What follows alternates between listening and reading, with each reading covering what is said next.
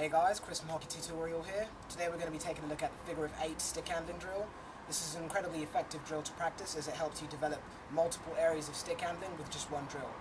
One of the first areas that I want to take a look at of this drill is keeping a loose bottom hand while you're practicing this drill. And also, what that allows you to do is slide your hand up and down the shaft of your stick, reaching out for pucks that are far away from you.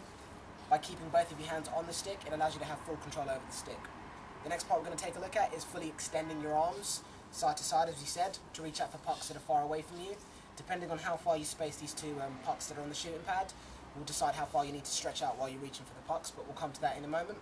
The next part also is just general hand-eye coordination, as you're going to be navigating around these two pucks over here. And one of the other things that this drill helps you do is practice using multiple areas of the stick's blade. We're going to be using the heel of the blade, mid portion, the toe, and also the back portion of the blade. So this is an incredibly effective drill as you're practicing multiple areas of your stick handling with just one drill. So when it comes to stick handling drills, this is probably one of my favourite, as it requires minimal equipment for those of the viewers that are just practicing this drill at home. If you don't have a shooting pad, all you need is a very smooth surface, 2 objects to navigate around, preferably 2 pucks, and a golf ball. The reason that I like to use a golf ball during this drill is that it's very difficult to control, similar to a puck on the ice. So if you practice with a golf ball, when you get on the ice and you're practicing with a puck, it'll be much easier to control.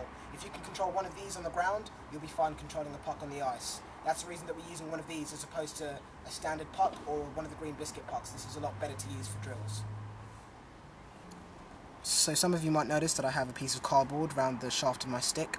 What I do is just get a bit of cardboard, wrap it with some grip tape, put that on the shaft of my stick. That just allows me to keep a loose bottom hand. It helps me exaggerate to keep my bottom hand loose, reminding me that I shouldn't be squeezing it too tightly, and even if I am, it still doesn't restrict the movement of my hand being able to move up and down the shaft. This has always worked for me. You might have seen me use this in the how to do a toe drag video. I do recommend using this if you have a hard time remembering to keep a loose bottom hand. It's always helped me, and it might work for you. So this is the figure of 8 drill. It's called the figure of 8 because you're manoeuvring the golf ball around the 2 pucks in the shape of the number 8. The points I'd like you to take a look at while I'm rolling this clip are my top hand and my bottom hand. When the golf ball's furthest away from my body, you'll notice that my top hand and my bottom hand are close together, and when the golf ball's closest to my body, you'll notice that my hands are separated and apart.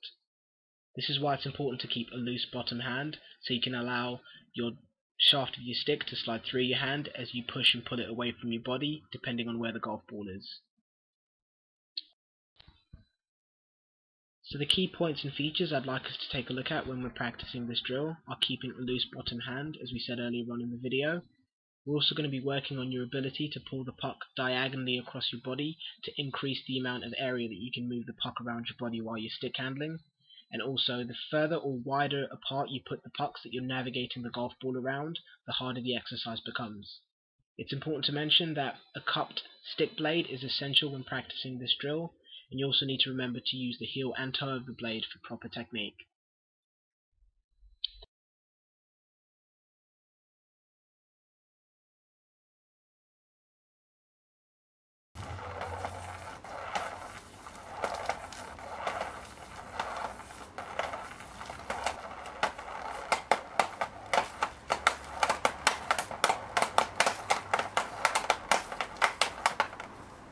So we've been taking a look at the figure of 8 stick handling drill. That brings us to the end of this one.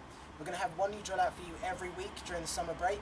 So remember to subscribe to our YouTube channel and register on hockeytutorial.com. Get talking on our forum page and request videos if there's anything that you'd like to see.